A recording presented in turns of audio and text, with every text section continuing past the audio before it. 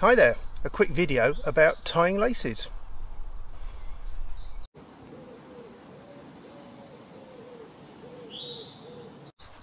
So I'm sure I won't be the only one who gets frustrated when they find that their laces come undone once you've tied them on a walk. Normally when you've got to bend down with a pack on your back and whatever. What I'm going to do, it almost looks like a sleight of hand trick I'm going to show you, but this is just a little change that you can do that might just help you. Just before I start, what I'm going to say is I take my right hand when I do my laces and form it over my left thumb, and obviously everything's going to be opposite way around for you.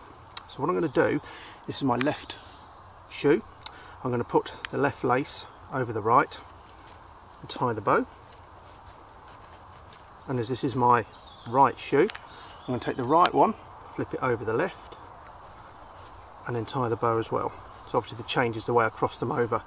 Now instantly that's pinned round to a jaunty angle and that one's lying flat, and there's your clue, because what you're looking to make is a double looped reef knot. So if you pull the loops out, there's your reef knot. Pull the loops out of this one, predictably you won't get a reef knot, you'll get a granny knot. There we go, and just for clarity, that's your reef knot and that's your granny knot, and that's the one that will come undone.